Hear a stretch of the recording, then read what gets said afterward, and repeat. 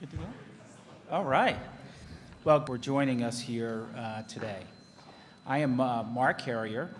I'm the chairman of the American Hotel and Lodging Association Board, and also the president of BF Saul Company Hotel Group. We own and operate hotels throughout this region. Today, leaders of our industry joined together in alignment on an issue of very significant and great importance, that is worker safety. As you may know, those of us in this hotel industry are pretty fierce competitors through our hotels all around the country and around the world. We compete day to day to satisfy our guests and build our business. However, today we come together with the awareness that there are issues that transcend competition. There are issues that working together in alignment, we can make a significant and positive difference. Today's event and worker safety in general fit into that category. As we've worked together on this initiative, each step has had strong support from our industry, from members of our association, commitment from our board, executive committee, and full approval of our association. An industry task force that was very inclusive was formed early last year to begin the process of developing industry initiatives in an implementation framework, again, that would make a difference in a timely manner. Just 2 months ago, we had our first ever, and it was really a great event, Safety Summit here in Washington. Lodging executives, lawmakers, a broad range of stakeholders, security experts, joined together to discuss ways to enhance employee and guest safety in our properties. It was quite a successful event and indeed an important one for us. Now today, this is a milestone event, and we're proud to be here together representing our industry, the true breadth of our industry. We've got amazing leaders here today, Chris, Mark, Ellie, Arnie, Jeff, all significant leaders of worldwide hotel organizations, and certainly Catherine Luger, the leader of our trade association, the AHLA. And it's also great to welcome a number of very key partners and stakeholders with us, including the Time's Up organization and other aligned groups that are supporting our efforts. It's an incredibly important issue. It's one that we take very seriously, and we appreciate the broad support that we've received so far. Now, it gives me fantastic and great pleasure to welcome to the stage here Catherine Luger, the President and CEO of the American Hotel Lodging Association. Thank you. And welcome. Thank you all for joining us today. Mark, great opening comments. I want to start off by reminding you all that in our business, it's centered on people taking care of people, right? That has always been the top priority. I couldn't be more proud of today's announcement that's really building on that legacy. AHLA member companies coming together to proactively address the issue of safety and providing yet another layer of security for hotel employees. You see, hotels have been investing in employee and guest safety for decades, working with lots of experts to continuously update protocols and procedures. This is an ongoing challenge. The hotel industry is steadfast in our commitment to be part of the solution. Protecting our employees and the millions of guests who stay in our hotels each day is of paramount importance to the industry. As we know, and we've heard even more so in the past year, no industry is immune from dealing with the issues of sexual harassment. Combating this takes vigilance. We will continue to work day in and day out to make sure that America's hotels are safe for those who both work in them and visit them. And that's why, quite frankly, we're here today. Today, we couldn't be more proud to announce, in partnership with the major hotel brands and membership, our 5-Star Promise, a wide range of tools, technologies, and resources to prevent sexual harassment and assault in hotels across the country. These include our people culture, mandatory anti-sexual harassment policies, training and education, implementing employee safety devices, as well as expert guidance and vital partnerships. We're going to hear more about each one of these from the executives who are with us. As part of this commitment, the companies here, along with many others, are committing to provide an additional layer of security to U.S. hotel employees by deploying safety devices. This can be an important line of additional protection, particularly for those workers whose job requires them to go room to room. The 5-Star Promise builds on efforts already underway in New York, Washington, D.C., Chicago, Seattle, and other areas where these devices are already provided to employees. But today's announcement broadens that commitment across the country, where many hotel companies are well underway in proactively providing employees with these safety devices. You have to remember that the hotel industry is segmented and diverse, right? It ranges from a 50-story hotel in a large city to a small roadside inn, right? And everything in between. And with that diversity of our industry, different hotels having different layouts and different needs, this commitment is for wide-ranging technologies, some of which have already been deployed, and others that are being targeted for implementation by 2020. We aim to ensure the best solution for each kind of hotel. This effort builds on prior commitments, including a safety and security summit you just heard about that we held earlier this summer. It also builds off of a task force of industry experts that we convened in early 2017 to begin the process of outlining an implementation framework. In addition to the new technologies as a part of the 5-Star Promise, today's commitment also includes a pledge by the members of this industry to make sure that anti-sexual harassment training policies are in place, that employees receive training on identifying and reporting sexual harassment. Additionally, we are broadening our already strong partnerships with a wide range of national organizations that target sexual violence, sexual assault, and trafficking, as well as promote workplace safety. Those include the National Alliance to End Sexual Violence, ECPAT, Polaris. And of course, we will continue to provide industry-wide training and development of up-to-date materials for the industry's use. We also have been working with Tina Chen, co-founder of Time's Up Legal Defense Fund, and partner at Buckley Sandler on our efforts. They, of course, are leading the change on behalf of those who have been harassed, abused, or assaulted in the workplace. And Tina, we've appreciated your expertise and your passion and guidance along the way. We're glad to now have Tina Chen, a founder of the Time's Up Legal Defense Fund, with us. Ladies and gentlemen, Tina Chen.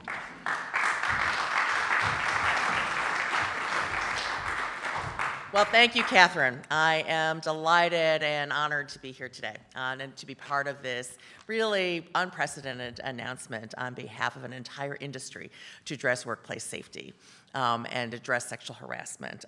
It's an issue I've been passionate about all my entire life. I was a single working mom as a corporate litigator for over 2 decades at Skadden before I went to the White House, whereas executive director of the Council on Women and Girls, I worked on our Working Families agenda that included issues of workplace inclusion and diversity.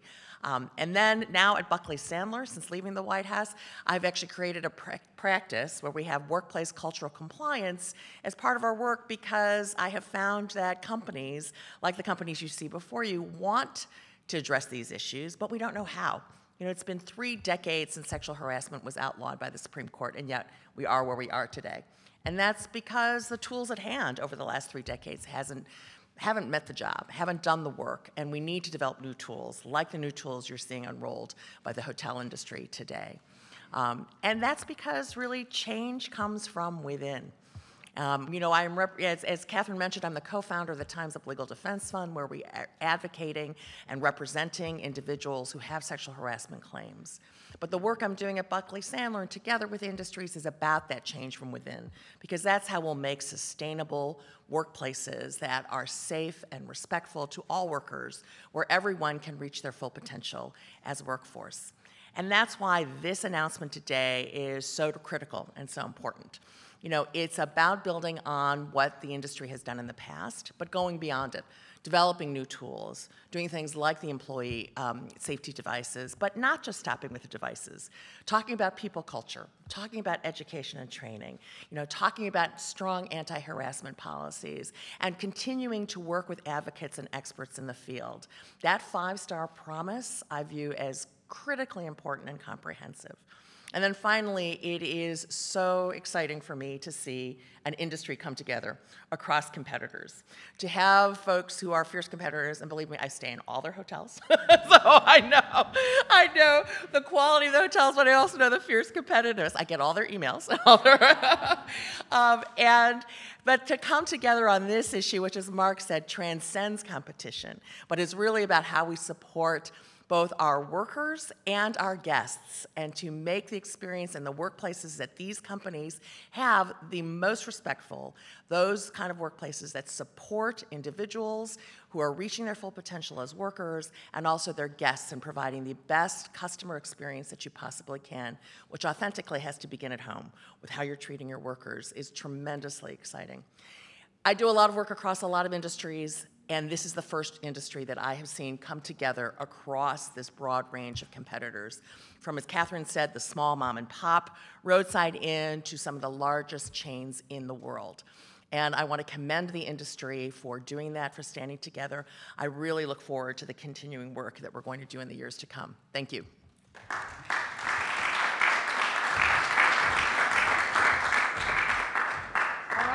So we are now delighted to turn this over to the leaders of some of the largest and most iconic hotel brands. We're going to first kick things off with Chris Nassetta from Hilton. Thank you, Catherine and Tina. Thank you. Those were inspiring words. And thank you, everybody from the press and others that we're working with on this important initiative. I told Catherine and I told others when we got started, I'm really proud to be able to stand here with our competitors in this industry and to launch something that is a really important and critical initiative. I grew up in this wonderful industry of ours. I started right down the street at the Capitol Holiday Inn when I was 17 years old. I have the great fortune of being able to lead 380,000 people in 105 countries around the world, and also the great fortune to be able to represent our industry as the chairman of the World Travel and Tourism Council. And I can say, not just on my behalf, but on everybody's behalf here, I think we are all deeply committed to the people who really bring hospitality to life each and every day and create these wonderful experiences. I also, as a side note, am a father of 6 daughters. So this initiative is especially important and meaningful to me on a personal level. When I think about hospitality, and Catherine said this, the first and last, and the thing that always comes to mind is that we are, and we will always be, a business of people serving people. Our team members are literally the heart and soul of all of our businesses, and they make everything we do each and every day possible. And that's why it's so critical as we stand here today that we prioritize a people culture. And that includes ensuring that our teams feel safe and secure and cared for when they come to work each and every day. I think we have a very good track record, not just over the last few years, honestly, over dozens, decades and decades of doing things to make sure we create a safe and secure environment. But we need to do more, and we need to continue that momentum. It's obviously no small task, and at Hilton, we believe to affect the change, we need to address it head on. That's why we're here. I'm sure that's why everybody else you see in the room is here. We've already done a number of things over many years that includes implementing anti-sexual harassment, anti-trafficking policies, and training and education for all of our team members around the world. We've also deployed safety devices at hotels in New York and here in DC Seattle, and Chicago, and we have committed to expand to all our U.S. team members at all hotels servicing guest rooms by the year 2020. And in the years to come, we're going to have to continue, we know, as an industry and as a company, to stay intensely focused on supporting and investing in and caring for those that are making all of this wonderful hospitality possible, and that's all of our teams. So I want to thank you for being here again today, and it's my pleasure to introduce Mark Oplamazian, the CEO of Hyatt.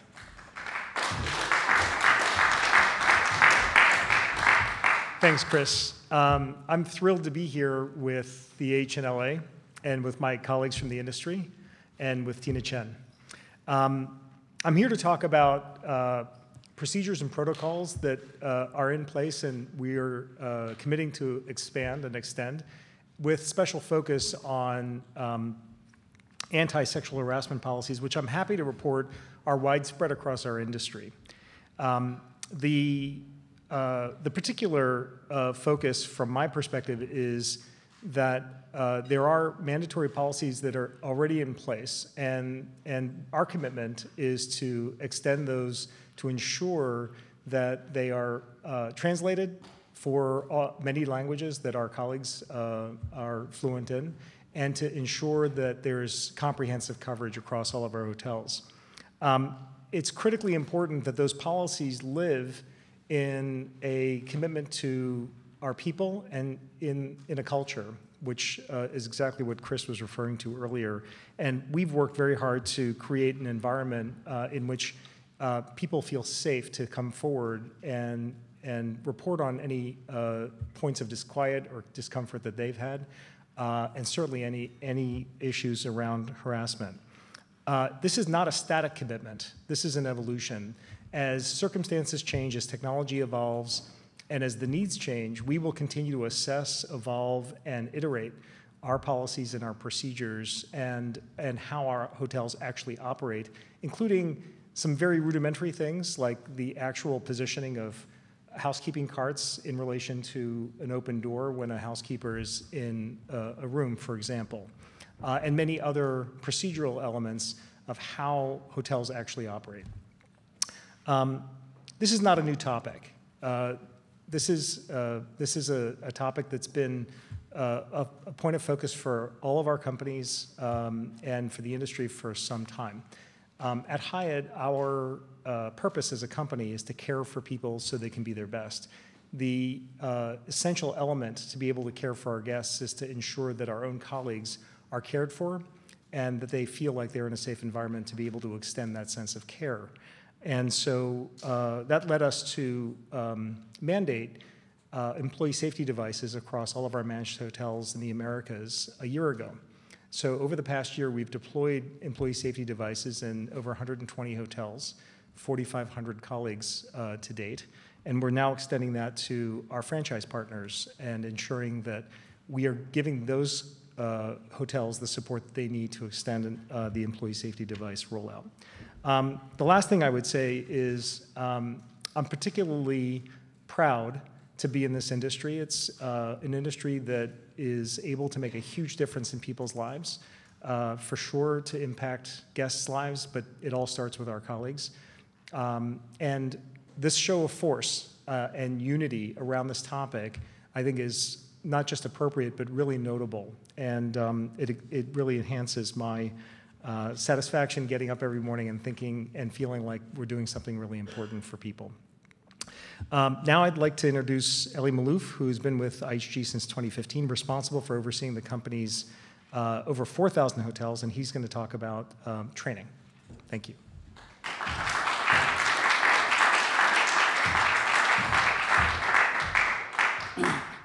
Well, thank you, Mark. It's words like yours and Chris's and all those that will follow that keeps us inspired to move forward in this industry, to provide the best for our guests, but the best for our colleagues.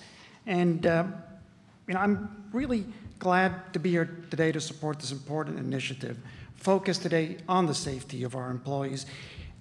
Our commitment to safety in our industry has had a long legacy, providing ongoing training and education.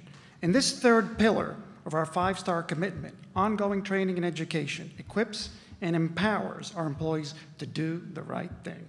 It provides employees with the latest information to be safe, and it helps colleagues to properly identify and address harassment when they see it and when they experience it. At ISG, we've had an unwavering commitment to work environment that is free from harassment and expects and demands personal safety. But we take a holistic approach, including comprehensive policies, mandatory training, and personal safety technology. So we continuously review and strengthen our policies, which we're now translating into additional languages to reach more employees. I know that myself because English was the last of 4 languages that I learned. So if everything was in English when I got here, it would have been a problem in 1981. And my first job was in a hotel. We rolled out mandatory and enhanced workplace training for all corporate and hotel employees. We also created employee-led and company-sponsored resource groups to promote an empowerment culture. Now, we're also building on our track record of providing employee safety technology and have deployed personal safety devices at hotels in New York, Chicago, and Seattle. Now, we're going to use the employee and management feedback from these hotels to guide our plan for deploying devices at all managed hotels in the United States by the year 2020. And we're collaborating with our owners on how to best support our thousands of franchise locations. All these efforts reflect our enduring commitment to employee safety. Now, to speak more about our industry commitment to providing employee safety devices, I'd like to introduce Arne Sorensen, President and Chief Executive Officer of Marriott International.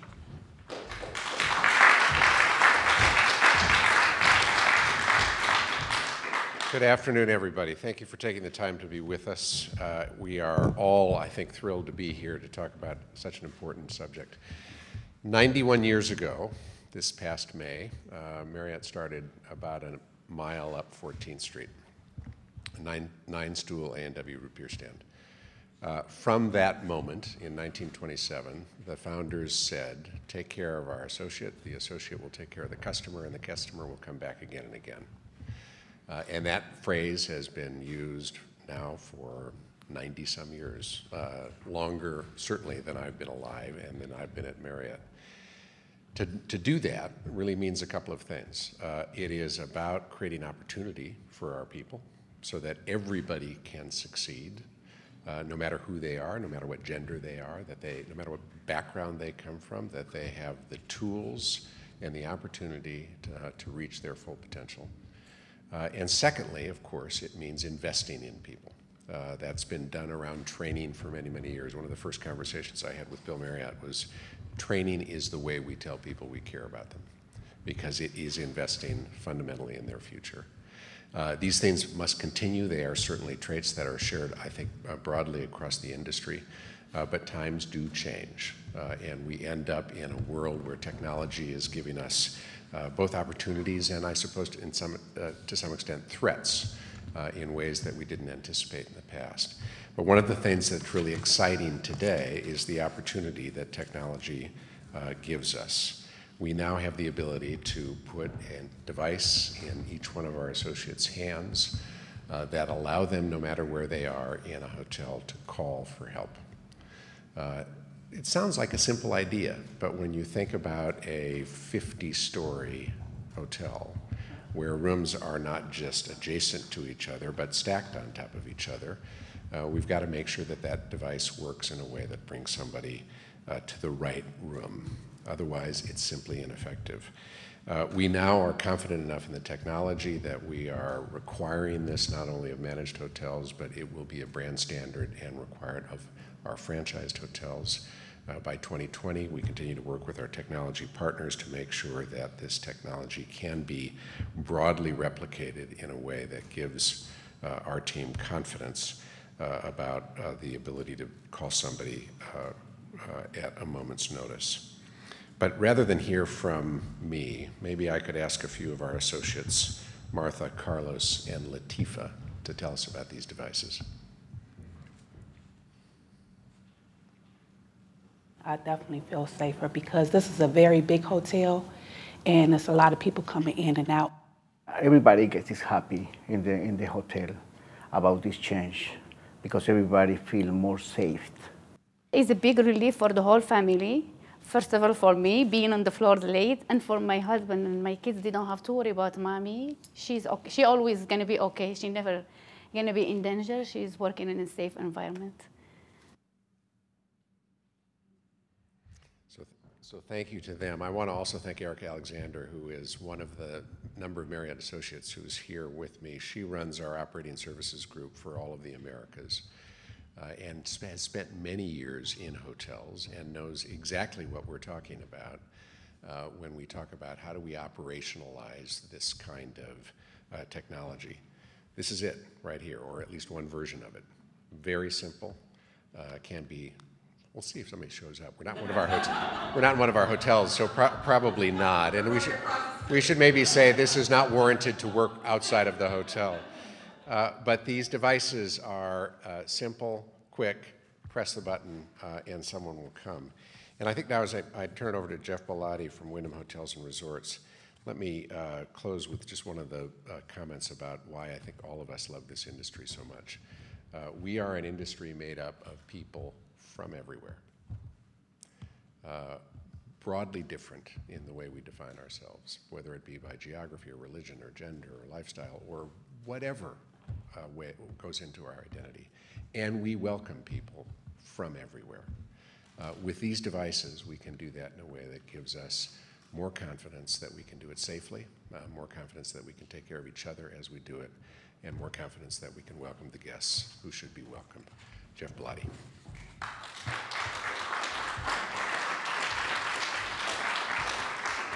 Thank you, Arnie. Catherine mentioned just how lucky and blessed we are to have Tina with us, and a round of applause for what is just an incredibly vital partner of ours going forward.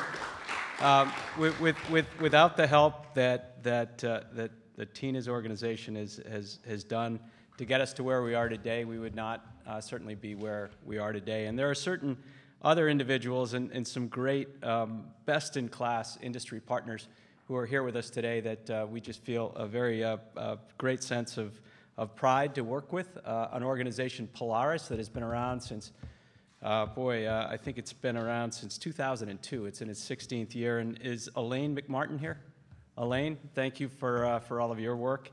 From ECPAT, which is an organization that was mentioned, we have both Carol Smoleski and Jason Matthews. Is Jason here? Thank you for being here. From Blue Campaign, we have Mick McCown. Is Mick here? Mick said he was coming. And from the DC Rape and Crisis Center here in town, we have Indra Hennard. Is Indra here? Indra, thank you for being here with us. Were it not for the support of Time's Up and the National Association to End Sexual Violence, we led by Catherine and Rosanna, would not be able to, I think, do what none of us, in 30 years we've been in this industry together, competing with the American Hotel and Lodging Association and its auspices behind us. And there has never been, and certainly in my career, any initiative that has brought us all together as this one has. And so the next 12 months is all about rolling out the training, putting into the hands of our associates what Arnie just held up, and sharing the best practices that this initiative brings for all of our owners, all of our franchisees across America. And with that, Catherine, I think we're going to open this up for Q&A. Thank you, Jeff. It is, I think you've now heard from certainly the chief executives with us, but also many others in the industry. This is a bold, comprehensive, and unprecedented commitment. We really do believe it will bring added peace of mind to hotel employees, and I couldn't be more proud to watch this industry of fierce competitors come together to do what's right by our people, to build on a legacy of taking care of our people. With that, I'm going to call our industry colleagues up, and we are happy to take a few questions. Mark Albert here with Hearst Television. Two questions. Do you have an estimate industry? Oh, thank you. Mark Albert with Hearst Television. Yes. Do you have an estimate industry-wide for how much this rollout by 2020 will cost the brands? And then a second question. A lot of people here have mentioned those cities where these devices are doing trials right now, New York, Chicago, here in DC, for example. In many of those cities, though, the industry was opposed to them being in place initially. Why the change of heart? Yeah, so let me actually take your last question first, and then we'll go to the cost question. I think it's really important to, first of all, recognize, as you've heard every single CEO say, taking care of our people has always been the priority. What you've seen, right, are a number of companies who are already using employee safety devices, and we're seeing that evolution now happen more broadly throughout the industry. In some cities, however, the issues haven't been about the safety devices. We certainly have had a very constructive partnership with cities like Chicago, where we worked hand in glove with them on their solution. And now we understand that building on that experience, it's now time to build on the legacy of taking care of our people and now do this industry-wide. So I couldn't be more proud of these companies, these leaders. I don't know if anyone has any more to add before I take on the cost question. On the cost, our current estimates, and we are working to quantify this and happy to follow up with you, I think it's safe to say that it's going to be hundreds of millions of dollars, affecting tens of thousands of people, and we're happy to certainly get back to you with the exact numbers. And just to follow up, if I could please, so was there any concern that regulation in other cities, in other communities, was coming down the pike and you wanted to get ahead of it? No, this really is about building on a long legacy we've had in our industry of taking care of our people, and that's exactly what we're doing. Yes, other questions? Yeah. Hi everyone, I'm Kate from Lodging Magazine. So I also have a two-part question. First, how are you going to be implementing this on a property level? Like, how is it going to the GMs? How are you training your people? And second, not only are you training the people to use the devices, you also have to train someone to monitor them. So how are you going to train those associates as well? Does anyone up here want to take that? I know that, yeah.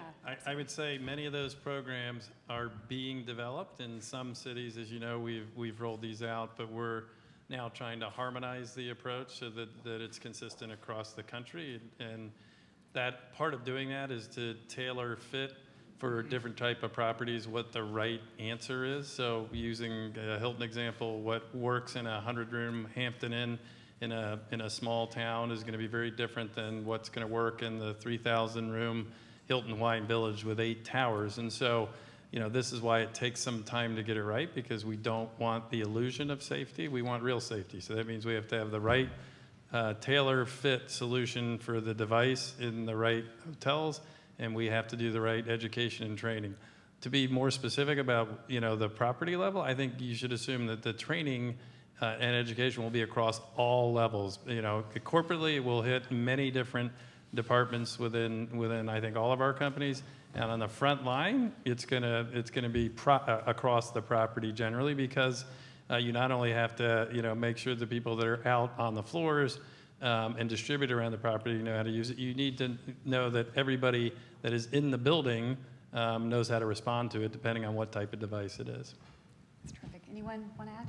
Well, I'd just like to add that, excuse me, as a franchisee and operator of several of the brands here, thank you. Thank you all. Okay, it's fantastic. But we're looking forward to the strong lead of our big brand families to give us some really programmatical guidance that will work to the different types of hotels that we have, because we range from extended stay properties that might be 90 rooms in size up to very, very large center city convention hotels. So it won't be one size fits all, but what will be very, very important is, as Chris mentioned, that it works, that it's executed well, that the technology is sound, and that we then have in place the processes and procedures so that it actually works when a team member is calling on the device.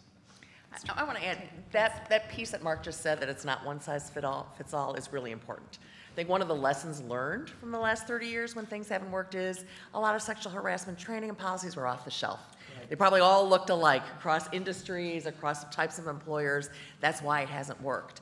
You do have to have solutions that are tailored to the scenarios that you're working in, the kinds of culture that each company has, and that are responsive to the situations that your employees and your guests are going to see. And I think that's what is so exciting about this, is a realization by this industry that everything has to be a little bespoke between each type of property. each type of brand, within the brand, each type of property. And they're going to take the time to get it done right, rather than doing a quick fix across the board. Thank you, Tina. Any other questions? Yes, right here. Yes. Brian Roten with Hotel News Now. Two questions. One, could you clarify with the being provided these safety devices, is this something the brands are providing on their own cost, or is this something for owners to pay for? And the second question is, I've heard that you're rolling this out in the U.S. Is there a timetable for your international properties as well? Great. I might look to you all. Certainly today's announcement, though, is focused on American hotels. But yes, Arnie, go ahead. Yeah, those are both obviously great questions. There's a lot of development work which is underway now, but I think ultimately when we get to something that can be clearly rolled out, and it's in dozens or hundreds of hotels today, but we need it to be in thousands of hotels, and some of that technology is continuing to work. But when we get to roll out, it'll be part of the operating cost of the hotel, and just it can be hopefully not terribly expensive. Now, again, it's going to depend. If Mark talked about, a 100-room hotel someplace, nighttime staffing at that hotel might be a couple of people, and that device is probably going to have to call the person who is at the front desk or the person who is in the front office over the night, because there's no security office that's staffed around the clock. Where by comparison, a 2,000-room hotel downtown New York is going to have a security office. It's going to be screens and monitored all the time, and that call is going to go into a different place. The device needs to be simple, it needs to work, and it needs to be something our associates want to adopt. And none of us should think that this is so obvious that associates will do anything that we think they should do. They're going to want to do something that is not heavy to carry, that works, that's simple, that doesn't get in the way of the work that they do. And think housekeepers as being the most common associates that will carry these. Housekeepers are fiercely driven to do great work. And they want to make sure that this aids their work, doesn't detract from their work. And so that is working with them to make sure the device feels right, it works right. They know where it's going to go. They're going to want to make sure that they've got somebody reliable to respond to it, but not necessarily that they're going to send something in that's not meaningful. And all of that stuff needs to we're learning a lot today as we speak, but those are really solvable issues, and we'll be blowing and going here pretty quickly. That's terrific, Mark. I would just add one thing, and that is the actual underlying need that we're addressing here is not an American need, it's a human need. And so the training that we've talked about extensively and the policies and the procedures that we already have in place that we are all committed to exist across the world. This is not unique to the United States. In our case, we've got, we've deployed in all of our managed hotels, including in 12 countries. So we've already taken it outside the United States, and our plan would be to extend it around the globe with the correct application given local regulatory environments, local rules, and local practices, and of course the local, the particular physical environment of the hotels that we're deploying in. But we've already had some experience doing it outside the U.S., and it is able to be done, and we intend to continue to roll it out. One thing to add further, we're all very focused on team member satisfaction. It is a very, very critical part of maintaining a fine service staff. It just is. You want the best people working for us, so we're always focused on doing that. And what ranks so true through the video that you saw, that I've experienced personally in a hotel where we've implemented these, is it provides this level of safety. It's a sense of confidence that the team members have, and that's just one additional benefit to creating that workplace environment where people feel like a workplace family as opposed to this is just a job. And that's crucial to our mission as service. Terrific. Okay. Any other questions? Yes. Yes. Two, actually. One, this seems to be a priority among the unions as they're negotiating with all of you. So is this partially to get ahead of that? I understand the legal part is going to be a lot slower, but the unions are hitting this right now. The other side of this is is this something that you would be considering or be putting into franchise agreements? Because I noticed that a lot of this seems to be owned and managed, and obviously we'll be working with franchisees. But it is possible to, for instance, make sure that a franchise puts a Bible into the thing, so why not an EDS device or ESD? This is repeating my comments before, but we have the ability to make this a brand standard, which is what we're doing in North America. So it will apply to all managed and all franchised hotels. And the franchisees will be obligated to meet that. So that's the second question you asked. Great, Chris. And to speak to that, I got my notice the other day as a franchisee, and I had a little forewarning it was coming, but we're, All right, yeah, Chris. And as I mentioned in my prepared comments, we also are making it a brand standard, so it will apply to all of our hotels system-wide, franchise managed. Great, and listen, to comment on your first question, I think the second one we've put to rest. As I stated a few times, and certainly in my opening comments, this is an evolution of taking care of our people, right? And many of the executives have talked about their longstanding priority of training and other protocols in place. This is a place where I've already reached out to the head of our union. We have a good, constructive relationship, and there are plenty of places we work together. And quite frankly, I hope this is going to be one of them. I think we both share a commitment. Certainly, it is a fundamental of our industry, of taking care of our people. So we'd welcome their partnership, and I look forward to the conversation. So Hilton and Marriott are making a brand standard as far as the rest? Yes, same plan. Terrific. Yes. Last question. Yeah. Hi there. I'm Rachel Siegel from the Washington Post. I'm wondering if you can just clarify if there are any specifics leading up to 2020 for how this timeline will be rolled out, whether that's specific to training or employees getting the devices, if there are any specifics you can share there. It's going to look a little different. I think it's going to look a little different for each company. I mean, the nice thing about this, and the thing you heard from everybody, is this is very unique in the sense of all of these competitors coming together and harmonizing how we're going to approach it. But as it relates to the specific training programs, the specific application, all of our business conditions are different. All of our portfolios are different. Customer bases, types of hotels are different. And so each of us is going to have a harmonized approach at a high level and then have to customize it for our individual portfolio. So I think it'll take many different forms, but everybody's committed to that time frame. Kelly? I want to add that I know that a lot of our interest is on the devices, and those are going to be very important. But we shouldn't lose sight of the full plan. I mean, the policies, the training, the commitment, the education, that's what creates a culture of safety and security. The device comes into play when there is a problem. The primary objective we have is to avoid having a problem. When you look at the situations that are pervasive, it's because there wasn't a culture of security, of safety. There wasn't a culture of respect. There wasn't the training, the policies, the education. And so, yes, we want to talk about the devices, and we've got a very specific plan about those, but the other 4 elements of the 5-star plan are as important. In fact, they're the ones that will prevent us from having to respond to the devices. That's terrific. All right, well, thank you all for your time. I think a few folks will be around for questions afterwards. Appreciate it. Thank you.